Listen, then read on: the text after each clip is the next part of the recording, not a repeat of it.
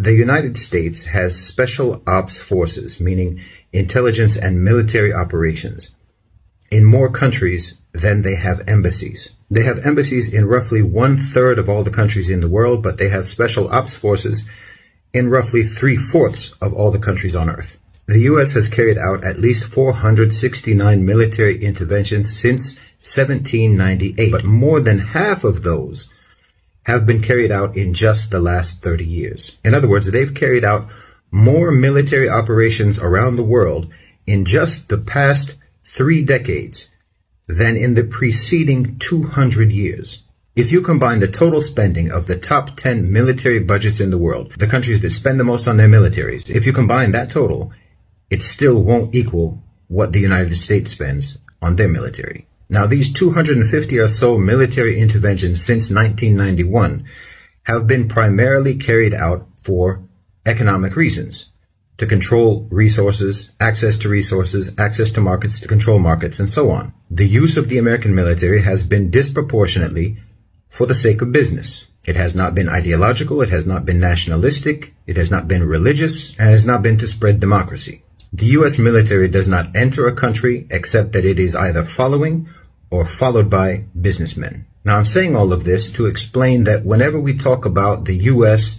doing this or that, we're not talking about the United States per se. We are talking about the military and political power of the U.S.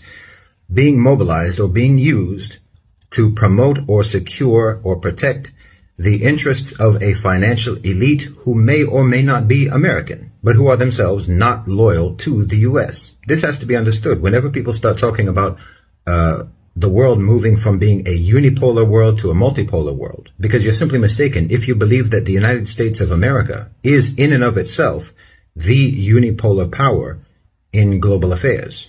The U.S. is simply the strongest and most coercive instrument of power in the world, and it is utilized by a contingent of financial elites who belong to no nation.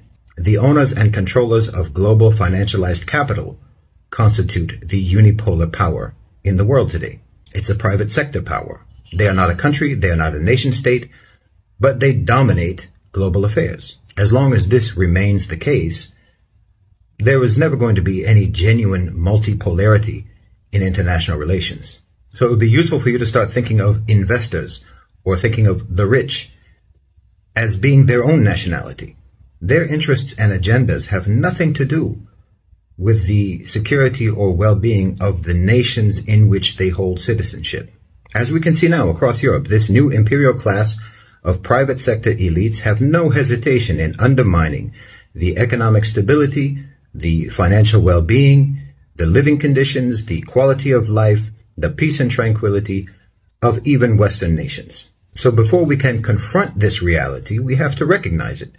Nation states do not exist as independent power entities in the West. They are subordinate to a private sector, a national class of imperialistic owners of capital. The Western neoliberal political and economic models are hostile to national sovereignty, they're hostile to democracy, they're hostile to independent government, and they're hostile to any iteration of a social contract. In these models, the highest duty of every citizen, of every institution, of every government, is to contribute to corporate profits. It is quite simply greed gone mad.